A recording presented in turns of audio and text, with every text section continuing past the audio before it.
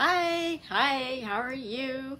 I'm Jean Harville, and I am the creator of Helping Kids with Learning, also the creator of Raising Motivated Kids free Facebook group.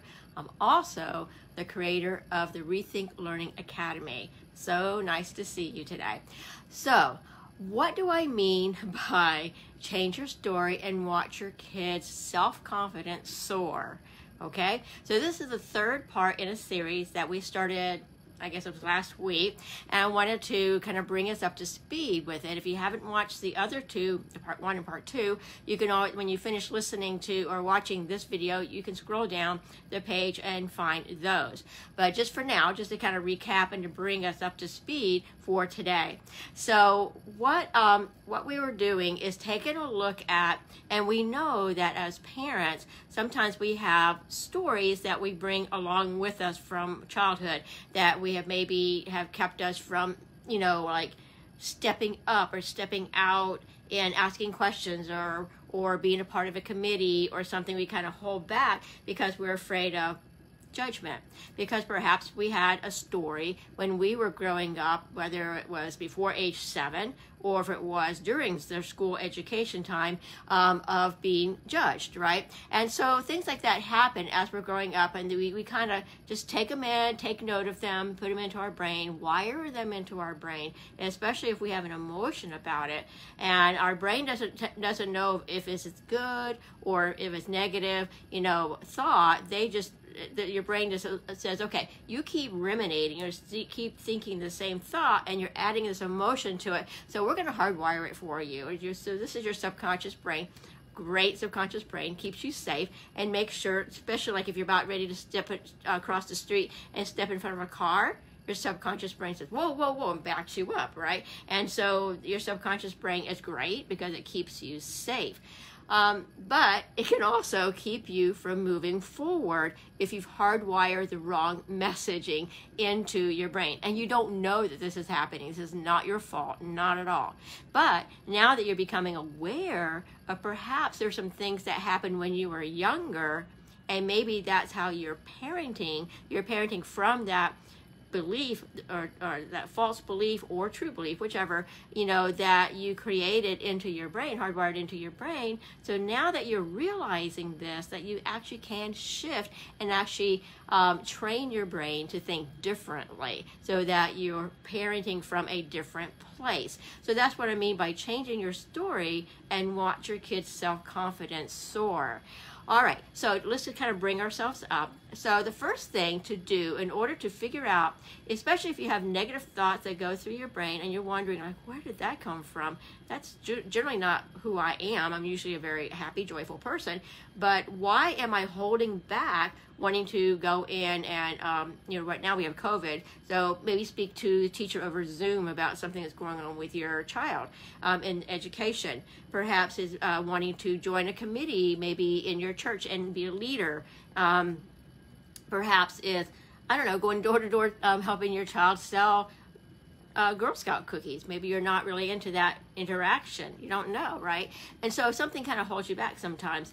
And so what you want to do is you have these negative comments that come through your head, your brain. And so what you want to do is grab those, like, what was that comment? Instead of just letting it go or having it continue to ruminate on that, write it down.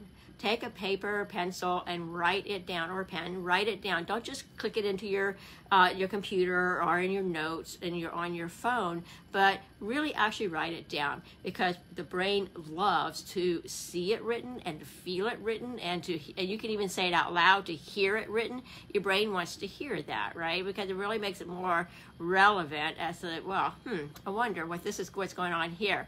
So once you have written that down, and you kind of think about, you'll have a different reaction. You'll have maybe a couple of reactions. One would be, okay, I can see where that may have come from. Or your brain will automatically start refuting that. Say, no, that's not true. That absolutely is not true, because I have evidence where I raised my hand to volunteer to do a certain project that I would never have volunteered before, and it was actually really good. It turned out really well. Or you might say, I enjoyed going in and talking to the teacher, we came to a great agreement for my child. Or, you know, you can think of those things that were difficult for you. Like maybe if you were in school and you had a paper, a research paper to write. Who likes to write research papers? There may be some of you on here that do, but I don't.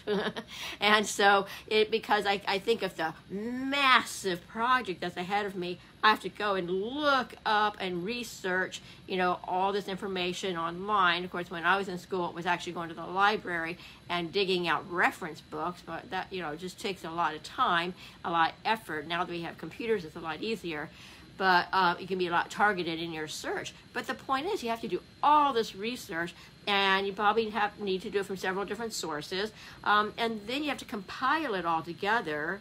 And then you have to write it, and you need to have the paragraphs formulated correctly as to how, you know, you're supposed to be writing it. And I remember, you know, in school, it just seemed like this massive, overwhelming project. But you know what? I figured out how to get through it.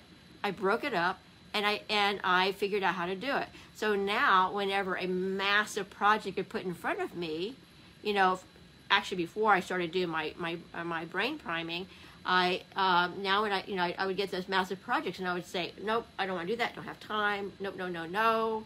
But after I have realized and looked back and refuted that, you know what, I can do massive projects. I can just break it apart and go step by step by step, right?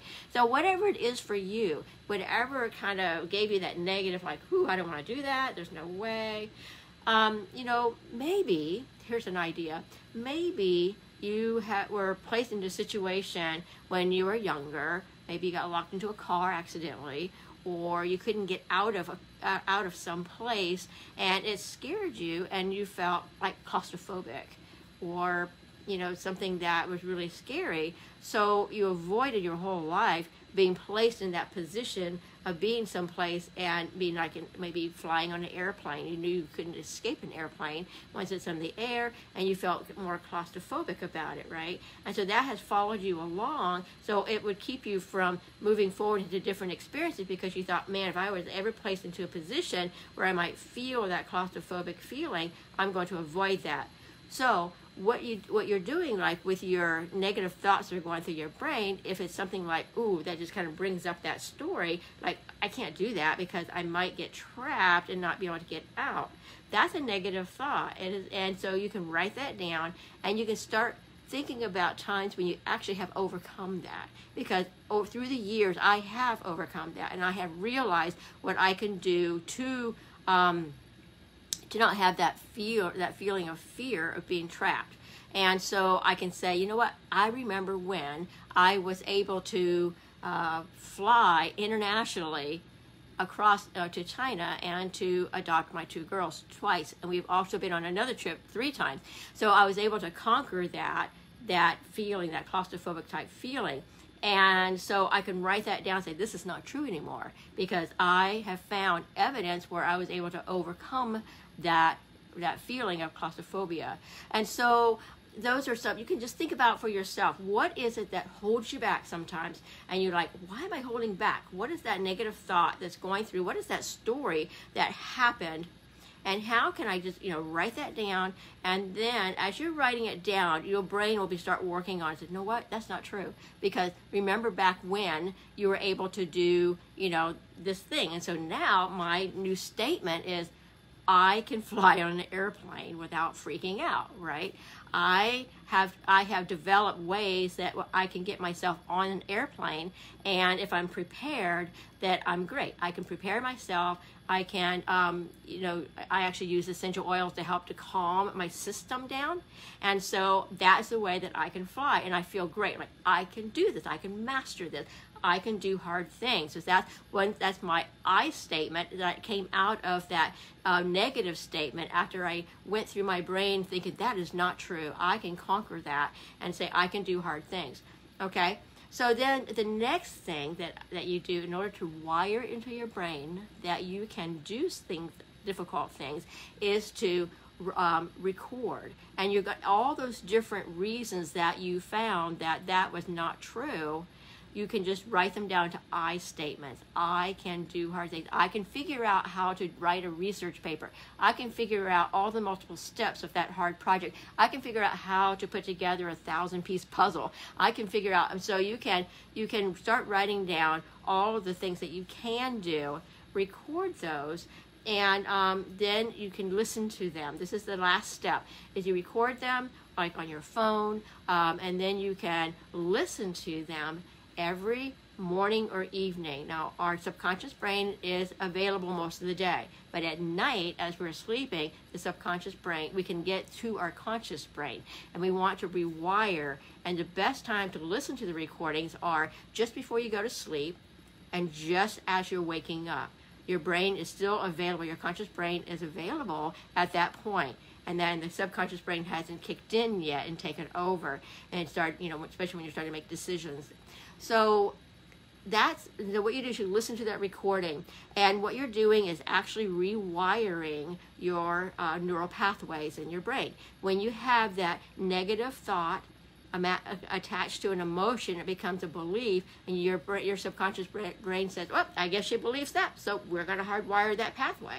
But if you want to break that cycle of any like procrastination or claustrophobia or anything that holds you back, to break that, then you turn them into, you refute it, turn them into I statements, record your statements, and then listen to them. And as you're listening to them, you are creating a pathway, a new neural pathway. The old one is still there, and so you're creating this new one, making it stronger for 21 days. You know how they say it takes 21 days to create a habit? That's what you're doing. You're building that 21 days, but guess what? What happens is these two pathways become equal. And so it may seem like it's not working, but if you just keep going to 67 days listening to your new pathway, the thoughts for that pathway, the old one breaks away. It literally breaks away. And there's actually video of a brain and where pathways become stronger and then weaker ones break away. And there's a few of them on YouTube. I can actually put that link down below. You can take a look at it and see this video. It was out of Harvard. It was done about 10 years ago, but it's by neuroscientists, and they can actually show what's going on in the brain. So that new pathway is built. The old one is gone. And by the time you hit about 60, 67 days, you don't even have that fear or that worry anymore. It's gone. Doesn't even cross your mind, because what crosses your mind is, okay, I'm going to fly on an airplane. I'm going to make sure I take my oils, and I'm going to put them on, and it's going to help me to keep myself calm. Great, great flying, no problem there. So how does this, why do we want to do this as parents, and why am I telling you when it's your child that you're concerned about their self-confidence, right? So what you want to do is you as the parent to go through this process so that when you are parenting your child, you're parenting from your subconscious brain, and the decisions that you make, the statements that you make are from your subconscious brain. And if you have old stories going on in your brain from when you were younger, when your mom may have said something, that didn't make you feel very good at the time, but you wired it, and you hear your mom's voice coming out of your mouth, and you're like, oh, I didn't really mean that. Where did that come from? It came from your wiring, your subconscious brain from when you were younger, and from your mom's subconscious brain, from her mom, and so forth down the generation. And so to break that cycle, then you create that new thought pattern for yourself, and then you parent from a different way of thinking. So parenting your children is really important that you are, if there's certain things that you hear yourself say to your child, be a detective and figure out, where did that come from? Where did that statement come from? And that is definitely not serving my child. Let me dig in and find where that statement came from.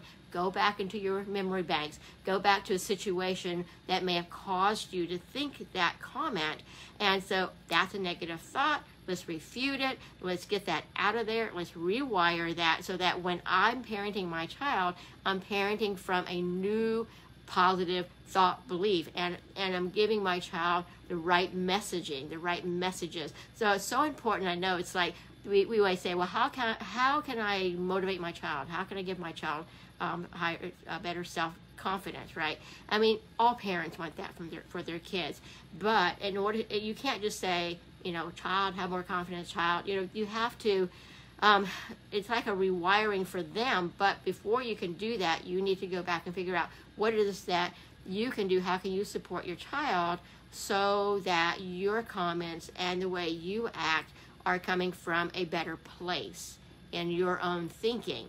Okay, so it's like being a detective and figuring out, where did that come from? That's not really the way I want to parent, and I can see the results of that in my child, of not being motivated or not having self-confidence. Also, once you have figured out how to remove these negative thoughts in your own brain, you can help your child to remove those negative thoughts in their brain.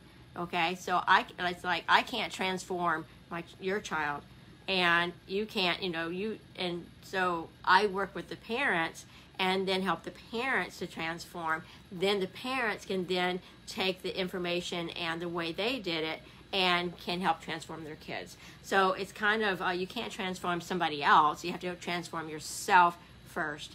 So anyway, I geek out on this because I have found great success with it, and parents that I'm working with, that I have one-on-one clients, are finding it to be very useful.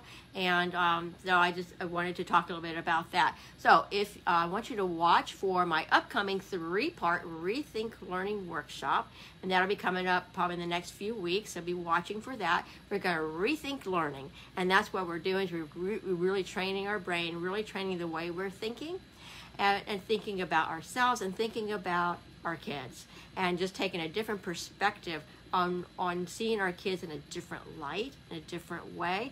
In order to do that, we want to do some reconstructing in our own brain as well. So if you want to go further and go deeper with me in talking about your own stories, you have a 15-minute Zoom chat. I will put that link down below where you can click it and go to my calendar and find a spot where it works for you and for me, and we'll do a Zoom chat. We can talk further about any questions or issues or things on how I can help you, and help you with rewiring some things that you're finding in your parenting just isn't quite the way you want to parent. And so we can delve into that private and one-on-one. All right, so I'll talk to y'all later. Bye-bye.